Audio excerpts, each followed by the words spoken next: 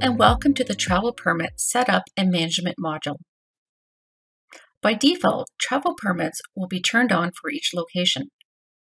If you need it turned off for your region, please contact Sportal's CS team and we'll be happy to assist you.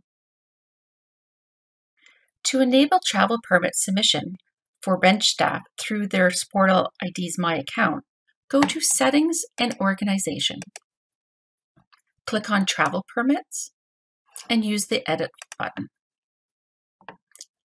Use the drop-down to select Yes for Display Travel Permits in My Account. Please note that travel permits in Sportal ID's My Account will only become available once a bench staff is rostered to a team in the current season. Once a season is rolled over to the new one, access to travel permits inside My Account will disappear. Once they are rostered to a team again, they will have access. If your region wants to set up a fee for travel permits, they can enter the fee here.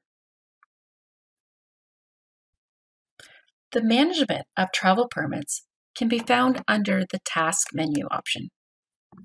Click on Travel Permits. Here you will see a display of all travel permits submitted. You can use the search function to narrow your search, or use the filter on the statuses of permits. From the display, you will see the team that submitted the permit, the event name and location, as well as the start and end date and the status of the permit.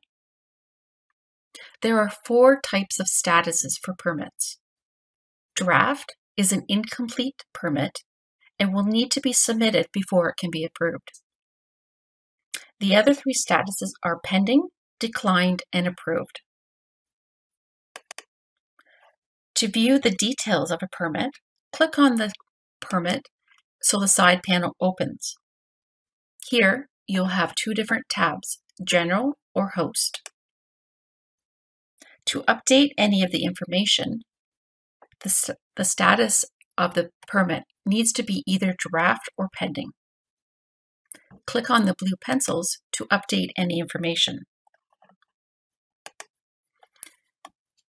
To change the status or print the travel permit, click the Action button.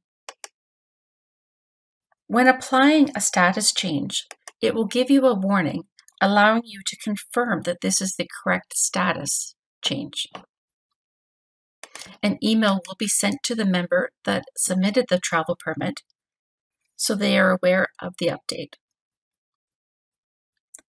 If you have any questions about the setup or management of travel permits, please contact Sportal CS team and we'll be happy to help you.